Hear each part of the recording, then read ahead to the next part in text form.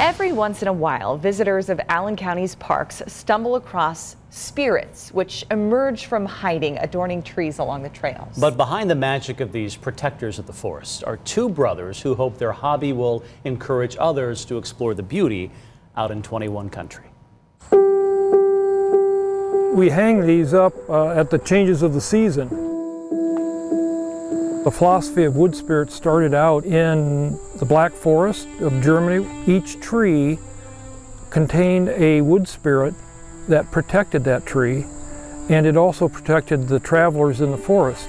So what I do, I try not to hide these wood spirits, but also I locate them where they're not easily seen.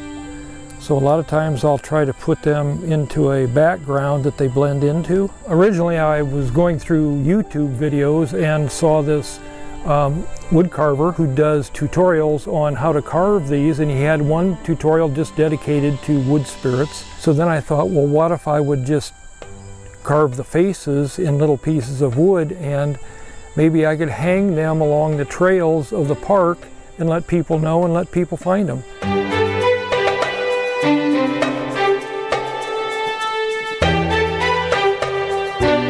Brother Jeff, he had the idea of hanging wood spirits, and I thought, you know, I've been doing that, and would he like to have a few more to add to his group? And he said sure, so I've been helping him with his inventory, so to speak. I try to carve every day. You know, the best carvers say, even if it's 10 minutes, carve every day. So I really try to get a knife in my hand, a piece of wood, and do something.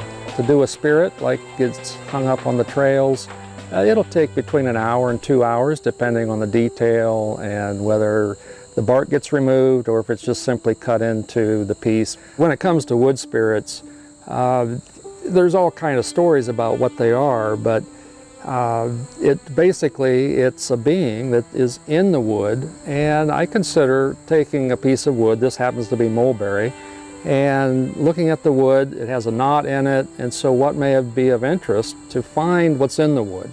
And the wood usually tells you what you can't do or what you can do. This is a piece of redbud. It had a knot in it, and I decided to make a whistler out of it. And so the knot became a whistle mouth. And so the wood kind of told me what I should do with it, and that's why they are all different. Matea was pretty much left intact during the derecho that we had come through on June the 13th. Fox Island, a completely different story. A lot of what I've carved here recently are pieces of trees that were actually blown down during the storm.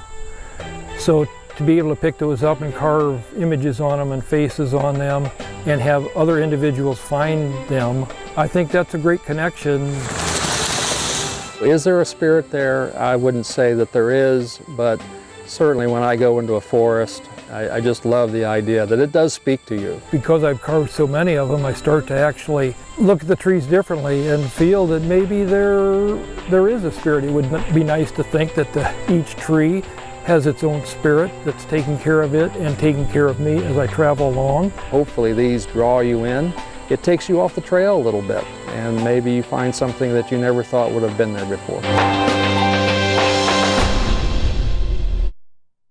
Well, now those wooden spirits haven't revealed themselves just yet. You'll have to wait until next week. The Ormiston brothers will announce when those carvings are on the trails on the Fox Island and Matea County Park Facebook pages. And of course, good luck to you if you're searching for them.